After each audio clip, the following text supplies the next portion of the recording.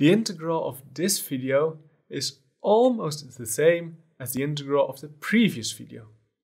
Almost. Only a minus sign is different. That shouldn't be too much of a problem, right? Well, this minus sign is annoying. It means that we now have a singularity on our axis of integration. We are still able to do this one, but we need to be very careful. Let's take a look into this in this video. So this minus sign is over there. I want to integrate from 0 to infinity, so at x equals 1 now we do have a problem. So first step is obvious. You just take the same of a similar f, z to the power alpha minus 1 over 1 minus z now. Define z to the power alpha minus 1 as usual. But now we really have to think about the argument of z and how to contour a bit more carefully. So how are you going to solve that? Problem is at 1, you want to integrate from 0 to infinity, that's the integral you want to obtain, but at 1 you have this problem. So you have to go around it with this c epsilon. So how do we form our contour?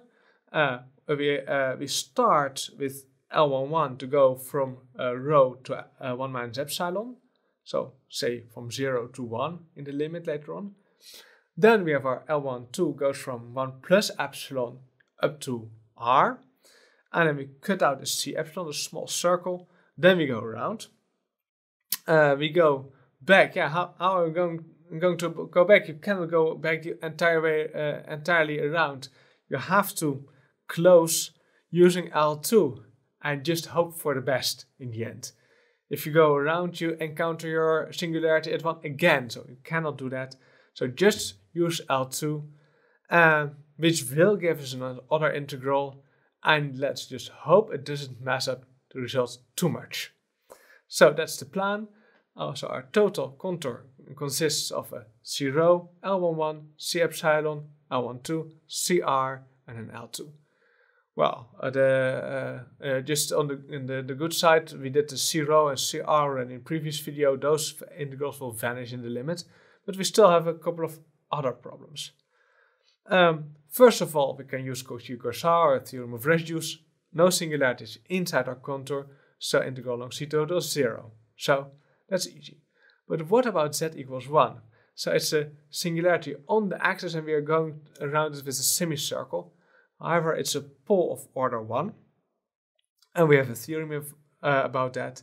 If f of z has a pole of order 1 on the axis, is the ratio of b1 over here. So this phi of z is analytic, simple pole. Then limit epsilon to 0, this integral along the semicircle equals minus pi I times b1. Only holds for a simple pole, but fortunately here we do have a simple pole. So that's how we are able to calculate the integral along c epsilon. And that's going to give us a contribution. So let's compute this contribution. You can write your f of z as minus 1 over z minus 1 times g of z, which is z to the power alpha minus 1. Now your g can be expanded like this. And then you see that you can write your f of z as minus g of 1 over z minus 1 plus something which is analytic. So then we are happy. We have our b1 equals minus 1. And we have our integral over this c epsilon. It's equal to pi I. Namely minus pi I times minus 1 equals pi I. So that's the part of the theorem of residues and how we deal with our point x equals 1. Now going to step 3. Computing along L1, L12 and L2. So what do we have along L11 and L12? Well, that's actually pretty easy. Your argument is just 0, so you can parameterize z equals psi e to the power I0. So the z to the power alpha minus 1 is no problem, just becomes psi to the power alpha minus 1. So the integral along L11, then you integrate from rho to 1 minus epsilon, just the function you want to get in the end. And along L12, you go from 1 plus epsilon to r, just the function you want to get. So that's actually the integral you want to obtain in the end. Along L2, yeah, that is a bit annoying, because along L2 we have to parameterize z equals psi to the power e pi I. Argument is pi over there. Remember how we took our branch cut. So your z to the power alpha minus 1 gets you an additional factor pi I here. Okay, that's fine. So you get a minus z to the power alpha minus 1 from the minus pi I and e to the power pi I alpha. However, if you plug it in, you integral along L2, okay, you go from R to rho, also no problem. But your 1 over 1 minus z, that becomes a 1 over 1 plus psi. So that becomes a different integral. So this part on the numerator is fine, but you get a 1 over 1 plus psi, d minus psi. So just use the minus sign and the d minus sign to change the boundaries r and rho, and just put the minus e to the power pi I alpha in front, then we are over there.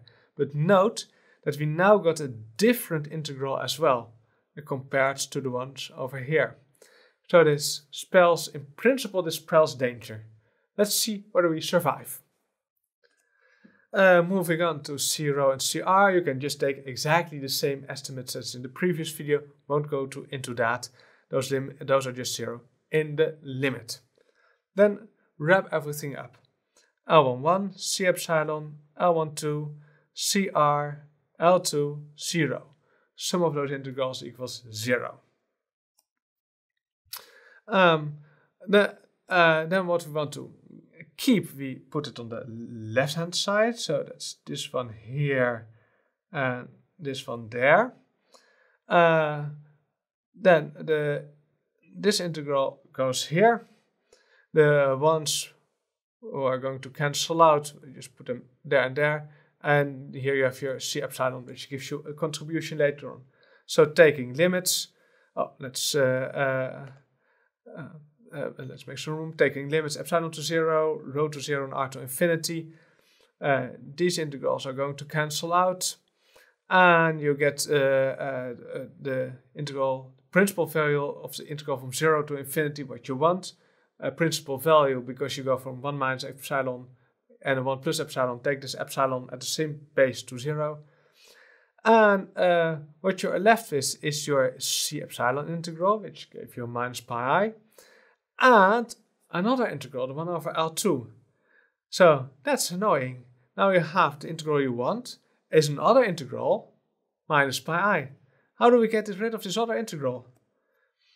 Hey, but that's fortunate. In the previous video, we exactly did this integral. It's equal to pi over sinus pi alpha. So we can use the result of the previous video to compute the integral of this video.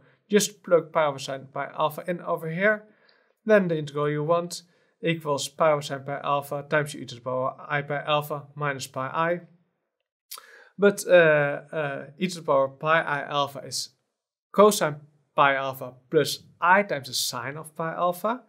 So this imaginary part of this part gives you a I times sine pi alpha times pi divided by sine pi alpha is I pi, cancels with the minus I pi here. So you're only left with the cosine pi alpha times pi divided by sine pi alpha. And that's exactly the value of the principal value of the integral we were looking for.